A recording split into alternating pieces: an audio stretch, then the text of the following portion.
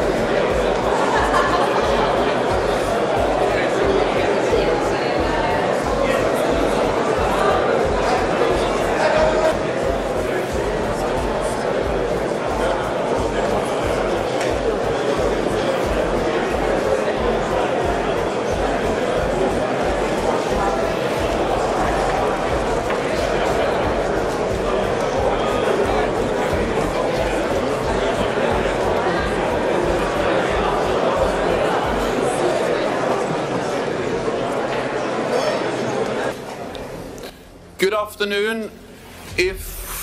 Welcome to this first meeting of the NATO-Ukraine Council.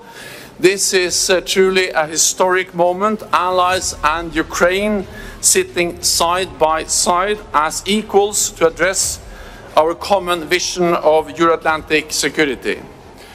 And I'm really honored to welcome in our midst our dear friend Volodymyr Zelenskiy, President of Ukraine. Welcome to you, Volodymyr. It's great to have you here.